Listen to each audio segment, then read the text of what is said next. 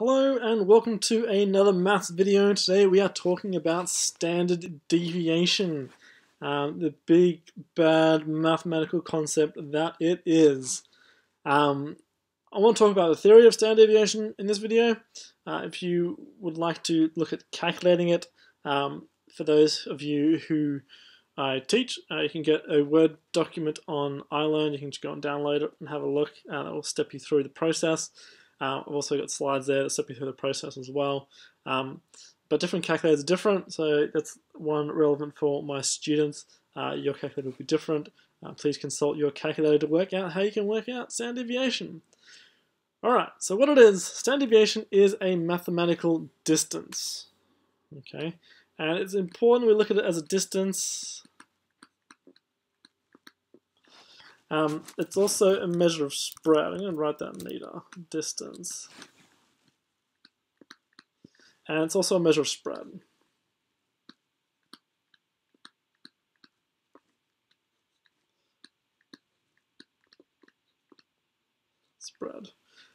Now, more than ever, we're going to rely on our distributions being this bell curve shape. This bell curve shape we call a normal distribution. And we can assume that all data fall into somewhat of a normal distribution. So say you had heights of people in your class or heights of people around town, you can assume most people have an average-ish height. Okay, this is the normal distribution. Okay, in the middle here we have the mean, x bars, the symbol for the mean, the median, and the mode. And we're going to assume the data is symmetrical about this here. Okay, not every data set will be, but it's an assumption we make in this unit. Okay, so when you go and calculate standard deviation, once you follow the instructions, what are you going to get? You're going to get some number. Okay, symbol for standard deviation is a little sigma x, and standard deviation, let's just say standard deviation is 6. Okay. You've got a data set where standard deviation is 6. Let's say the average is going to be, let's say it's 10. Okay. So standard deviation 6, our distance is 6. That's great. What's important about this is that the bigger the standard deviation is, the more spread data is. So the more things are spread out a little bit. If I was just to kind of give you another diagram, if I had some normal distributions, if I just draw a few in here. No, it's not very straight.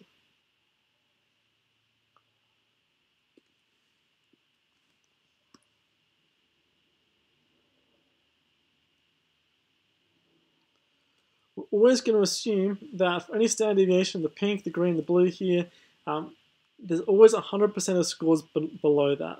So if you want, you could think of it as drawing in, columns, draw your column graph in, and then you get 100% of scores beneath. We're not so concerned with that as just the scores being underneath. So the average in the middle, in this case, is 10, I said. So 10 down the middle, standard deviation is 6. Okay. So that's 10 here.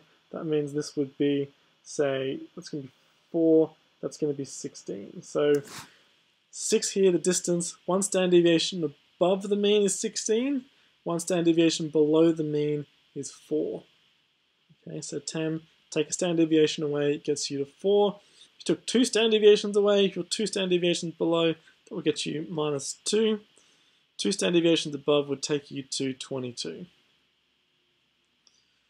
What's significant about standard deviation, it's not part of the course, but I think it's really interesting and significant, is that if you have the mean in the middle here, between minus 1 standard deviation and 1 standard deviation above and below the mean, 68% of scores lie in that range.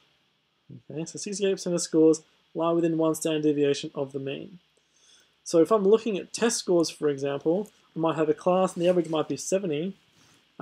In terms of standard deviations, 1 standard deviation above, 1 standard deviation below, I can work out where 70% of my students are. So I'll give each student a score based on standard deviations. I'll work out where the student is. Similarly, with 2 standard deviations, 95% of scores lie within 2 standard deviations, and with 3 standard deviations, 99.7% of students lie within 3 standard deviations of the mean. This is good for just working out how many students we are beating, or how students doing in a test. So, the classic example is if you have 2 students.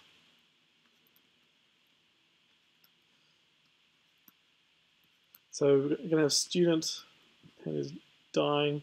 Student, let's say student Steve, and student named Tom. And let's say they got marks. Actually, let's not do students. Let's do subjects. So let's go for maths. It's not students anymore. Subject.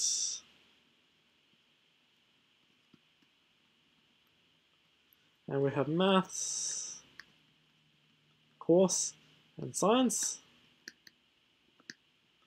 We want to look at mark the student achieved. We're going to look at the average for the test. We're also going to look at the standard deviation. Okay, so let's say for maths, this student's score, let's say they got a score of 80. And let's say the average for the test was 70, and we'll say the standard deviation is 5.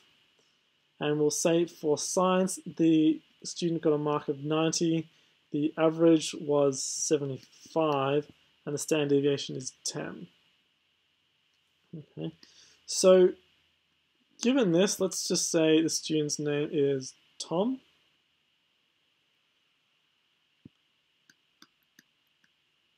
And the classic standard deviation question is, on which test did Tom do better?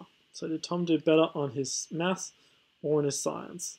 And our classic response is, he's done better on his science. His mark for science is higher, therefore he's done better on science. Standard deviation says this is not always actually true. Okay, so it's looking at where the center of the data is and how spread the marks are. So, based on the range, we're concerned with how many standard deviations Tom is above the mean in this case. So, both of his marks, the mean's 70, he got 80, mean's 75, he got 90. We talk about, in terms of standard deviation, what the distance is. So between 70 and 80 is 10 marks. 10 marks is 2 standard deviations. So here, my friend Tom is 2 standard deviations above the mean. Okay. In science, he's 15 marks above the mean, 75, 85, 90, 15 marks above. That's only 1.5 standard deviations above the mean.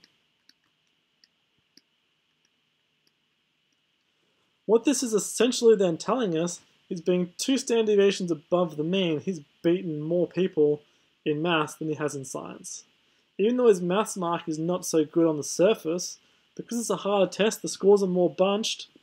With the scores being more bunched, he's 2 standard deviations above, telling us that he's better in maths than he is in science. And the marks here are nice and spread. In terms of the difference graphically, what's happening? Maths is this big line here. So he's actually quite far up here. He's beaten more people. So the area that's underneath his mark for maths is this area in here. And that's most of the people. That's most scores. Whereas for science, he's a little bit lower down. For science, he came in at 1.5 standard deviations. The area under here is actually not as many scores. So he hasn't beaten as many people. In terms of beating people exactly, so here it's 2 standard deviations above, 1.5 standard deviations above. Looking at that in terms of the graph, well, 2 standard deviations above on my graph here, that would be here. Okay, and we know between -2 and 2 standard deviations of the mean is 95% of scores. So if the graph is symmetrical, I should have, down this end, half the scores. 95%. On this end, in the blue here, there's this little area here that's exempt. So if the blue is 95%, that'll mean each side of the blue is going to be 47.5%.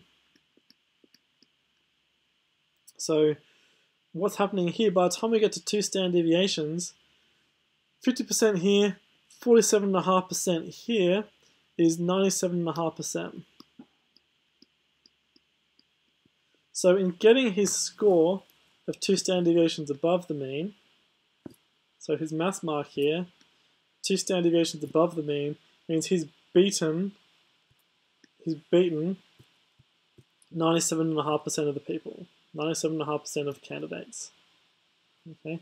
Whereas if he was only 1.5 standard deviations above the mean, he would be here. So this is his science mark now. So his science mark, he's actually beaten less people. There's still more people up here he could have beaten. Okay. So in terms of that, we don't have an exact number for 1.5 standard deviations, but he has beaten less, given his less standard deviations above the mean. Okay. So the more standard deviations above the mean you are, the better you are doing. And there's a big part of general maths that deals with this. Okay. Taking another example, so that's Tom. 2 standard deviations above is the winner. We all want to be as many standard deviations above as we can. If I took another example, let's take, say, that's Tom. This can be, I don't know, James. And we'll do the same thing. James's test scores, subjects, and we'll take the mark. We'll take the mean and the standard deviation. So let's say, again, well, let's change that. Let's go, his subjects can be English and tech. His marks, he can get a mark of, let's say, 60 and a mark of, let's go with 50 here. If the mean, let's say the mark here, the mean here was 50, and the mean here can be 45. Standard deviation, we'll say, is, I don't know, let's say it is 5 here, and let's say it is, let's say it's 3 here. So for James, James has not gone so well as his friend Tom. Looking at the scores, we should be noticing for James, James's marks, well, I mean, they're pretty good actually. His mark is above the mean in both of them. So here, he's 10 marks above the mean. Here, he is 5 marks above the mean. Looking at this, he's 2 standard deviations above the mean. Here, he's 1 point something standard deviations above the mean. It's probably not the best example. Okay, so similar thing going on to Tom here. 10 marks, 2 standard deviations, because each standard deviation is 5 marks. Here, 5 marks, each standard deviation is 3. If I came and switched these numbers around though, if I got the example right the first time, which I didn't, let's just change it up a little bit. So for James here, let's say James got a mark of 50 in English and the average was 60. And let's say he got a mark of 55 in tech when the average was, let's go 60 again. James now is below the mean, so James is below average. So if I drew up my normal distribution, average is here, James is over here, he's on this side somewhere, which is below the mean. Looking at this one, he's 10 marks different, 5 marks per standard deviation, he's 2 standard deviations below.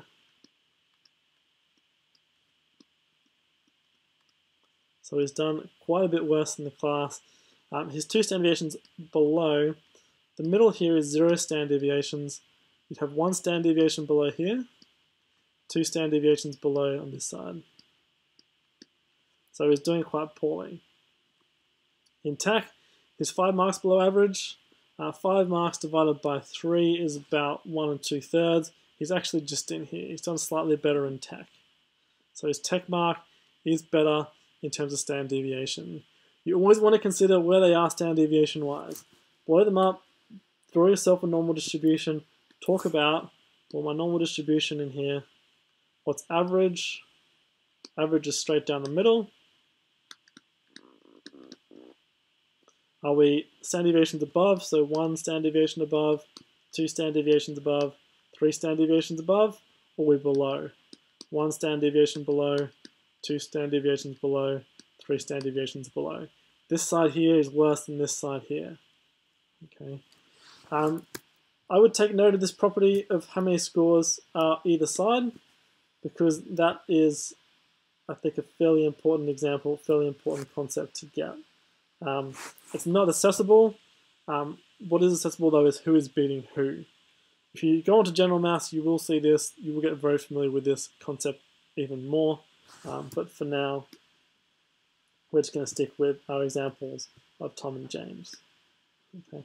Like I said, calculating standard deviation, go and do it on the calculator. Download the instructions if you're a student at my school. Otherwise, you need to go online, find your calculator providers, instructions, have a read through those. Okay. I know it's kind of scanned. Feel free to ask questions where you can, working out that standard deviation. Thanks for watching.